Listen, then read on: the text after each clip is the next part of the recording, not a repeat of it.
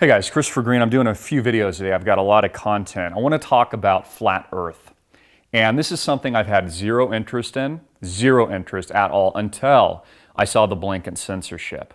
Until I saw the disinfo and the misinformation being put out by companies like Walt Disney Company and mainstream personalities. And I noticed things like when you search it in a search engine, all you get is misinformation. You don't even get real critical thought on it.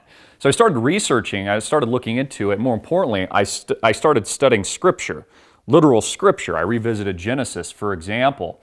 And I want to read to you what it says about the firmament, flat earth. And then I want to talk a little bit about these misinformation propaganda campaigns being released by mainstream YouTube personalities like Logan Paul to discredit the truth, potentially, and also others that are being used to discredit the conspiracy theory movement, people like Shane Dawson. All of these people work for the same entities, and my video editor, notice this, have the same video editor. It's the same editor because they're all a part of the same Hollywood studio in Los Angeles, and they're using the same techniques and the same propaganda tactics. Take it from a guy who is a student of propaganda and is literally an expert. I've been studying this for more than a decade now, and this is the messaging being put out by your government and mainstream media institutions. Again, I wasn't even interested in this until I saw the blanket censorship, which tells me there's truth to it. It tells me that they're panicking. They're in panic mode, and they don't want us to have real, tangible information. More importantly, they don't want you to think critically about it. See, we're in the information age. There's so much information, they can't shut down individual ideas. What they can do is muddy the waters. And this is what the tactic is. This is why Logan Paul just did a video on flat earth. It's why Shane Dawson just did a series of videos on conspiracy theories. It's to discredit the real truth, real independent critical thinking, and really the scientific process. Isn't that what critical thinking is? Investigating ideas and then seeing it to verify if it's actual fact and factual information. So let's revisit Genesis, because a lot of people have missed this. We talked about this in studio. And I'm going to read to you, this is from the King James Version, the exact biblical wording and text. In the beginning, God created the heavens and the earth. The earth was without form and void, and darkness was on the face of the deep. The face of the deep. And the Spirit of God was hovering over the face of the waters. Then God said, "Let there be light." And there was light. And God saw the light, that it was good. And God divided the light from the darkness. Light and darkness. He divided it. God called the light day, and the darkness He called night. So the evening and the morning were the first day. That was day one. Then God said, "Let there be a firmament."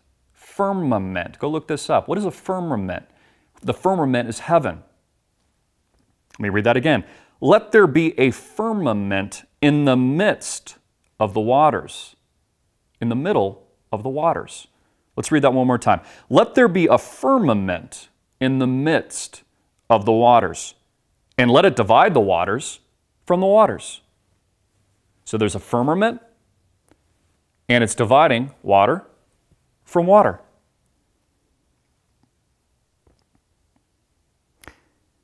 Thus God made the firmament and divided the waters which were under the firmament from the waters which were above the firmament. And it was so. Let me read that paragraph again and study it very closely. Then God said, "Let there be a firmament." The firmament is the heaven. That's the heaven, the stars, the sun, the moon. "And in the midst of the waters, and let it divide the waters from the waters. Thus God made the firmament and divided the waters which were under the firmament from the waters which were above the firmament." Two sets of water. So we have the firmament, we have the water below it, of which God creates land and planet Earth. The firmament is the heavens, the stars, the sun, the moon, all within our own atmosphere. And above that is more water. A lot of people don't catch this. It's more water. Water, firmament, water. Let's read that again. Then God said, "Let there be a firmament in the midst of the waters, and let it divide the waters from the waters." Thus God made the firmament, and divided the waters which were under the firmament from the waters which were above the firmament. And it was so. And God called the firmament heaven. So again, just like I said, the firmament is heaven. Below are the waters. That's where the land was created. It talks about it in a minute. That's planet Earth. In the firmament, you've got the heavens, the stars, the sun, the moon. And above that, you've got another water level, more water. So the evening and the morning were the second day. Then God said, let the waters under the heavens be gathered together into one place, and let dry land appear. I mentioned that. And it was so. And God called the dry land earth, and the gathering together of the waters he called seas. And God saw that it was good. So I'll leave it there. But basically, let's reemphasize. Again, take your opinion out of the equation on flat earth for a moment. Just take it out. If you're a Christian, listen to what I just read to you. Listen to the Holy Book. That was the biblical scripture from Genesis in the very beginning. A lot of people miss this. That's the exact biblical text. What does it tell us? Again, let's reemphasize. There's a firmament that was created on day 2. That's the heavens. That's where God is. That's the sun and the moon and the stars, being used for navigation, testimony to God, signs, weather. There's a couple different things that it talks about. Below that is water, of which land appeared and was created by God. That's planet Earth. So you've got that there, the firmament above it, and above that you also have water. Water, firmament, water. Water, firmament, water. Study this yourself. Don't take my word for it. That is actually, in reality, what the Bible says. So what does that mean? When I read that to you, did it conjure up a sphere? I mean, honestly, I'm not even telling you what the answer is. Did it conjure a sphere? Did you know any of this before watching this video? Most of you, probably not. A lot of you, probably yes. I'm probably preaching to the choir, to my own audience, because you guys are very educated in this area. I didn't conjure up an image of a sphere. In fact, I find it interesting that there's water above the heavens. You'll also have to keep in mind that this is pre-Noah and this is pre-flood. So the continents might have looked a lot different. The landmass would look a lot different. The whole stasis of this eternal beginning, just like we see in Revelation, the eternal state of not really an ending, but the eternal state through the tribulation and all these kinds of things and the coming of Christ. This is what is actually described. So when I hear, let's go back to Logan Paul and these people say things like, well, I don't trust anything, and they're discrediting. I don't trust NASA. I don't trust, and he's making fun of it. And I see these giant misinformation campaigns to muddy the waters, all of this disinfo. I see it scrubbed from the internet. It tells me that there's something here that they don't want you to know. It tells me that mainstream science, NASA, and more importantly, our government powers are panicking.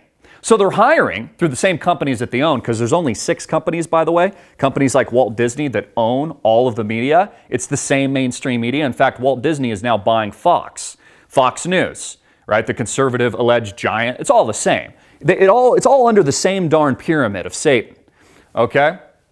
And the point is, they're panicking and they don't want you to know. There's a reason we're seeing so much information on flat Earth and why. Look, if it's a wild conspiracy theory, why do they need to discredit it? If it's a wild conspiracy theory and it isn't the truth, and no one's going to believe it because they're smart enough to think on their own, why do they need to discredit it? Why do they need, and these same people, keep in mind, Logan Paul, Disney is the parent company. I'm pretty sure he gets a check from Walt Disney. Why would they then put out these misinformation campaigns? I mean, ask yourself these logical questions. I think we know the answer, and I think we know the reason. That's it. I'm going to keep the video very short. Read it for yourself. Pick up the Holy Book. That was the King James Version. Read about the firmament, the water above, and the water below. And then, what do you see? How is the Holy Spirit speaking to you? What do you think? And by the way, in closing, I'm not saying the earth is flat. I'm not saying that. I honestly had no interest. I think I had one person on years ago on flat earth just because I wanted to hear what they said. And I was like, I just kind of wrote it off. I actually think there's some truth here, though, because of the cover-up. Because I'm seeing this vast propaganda campaign being run at a very super high level. And again, I'm a student of this. Something is not adding up. And to me, what it looks like is they're trying to black this out, paint a picture that you're a lunatic or a conspiracy theorist, which is why they invented the very term conspiracy theory. It came from the CIA and Central Intelligence Agency, so that you wouldn't take these things seriously and you wouldn't even think about them critically. All I'm asking you to do with this video is think about it critically, and then I want to hear your opinion. So is the Earth flat?